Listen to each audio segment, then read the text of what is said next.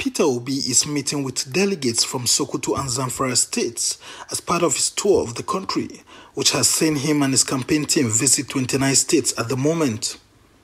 While meeting the teams, he explains his vision for a new Nigeria, while promising to promote peaceful coexistence, national unity, rapid infrastructure development and job creation to tackle Nigeria's huge unemployment rate, which continues to breed insecurity.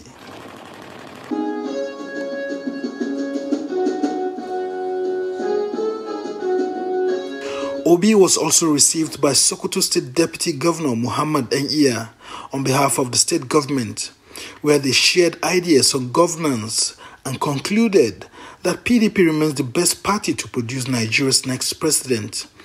We used to be one family. We used to be together. You could see the daughter of Ekweme coming here so proudly, adorning the clothes of Shagari and Ekweme.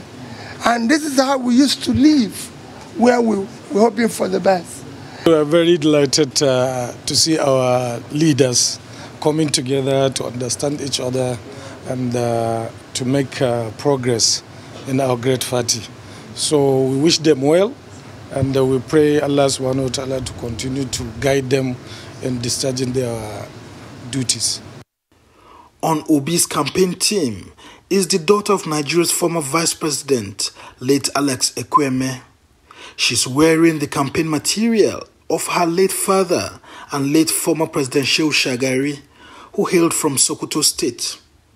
She says there's need for continuous political handshake across the Niger, which is at the heart of Obi's campaign. Peter Obi's heart is in the right place. I know that my dad's heart was in the right place. He loved Nigeria with a passion, and he was a selfless man. Very simple, very humble. I see a lot of that in Peter Obi.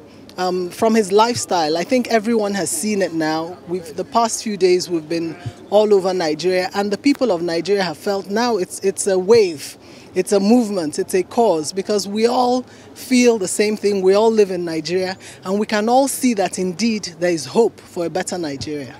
Today, I think we've done about 29 states or thereabouts, very close to that. It's clear to me from what I've seen. And I'm a very experienced politician, and I know what I'm talking about. It will be impossible to defeat Peter Obi in this primary. It's absolutely impossible. I know I can turn around this country and put it from consumption to production. And as I go around the country, seeing the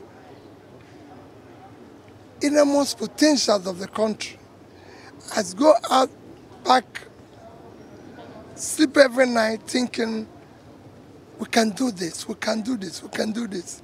The Peter Obi Presidential Campaign Council says it has received more positive reviews in the last 1 week since it began a tour of northern states, and says it will conclude meeting with delegates in all states across the country before the May 28th National Convention. Somna Sambu, Arise News, Sokoto.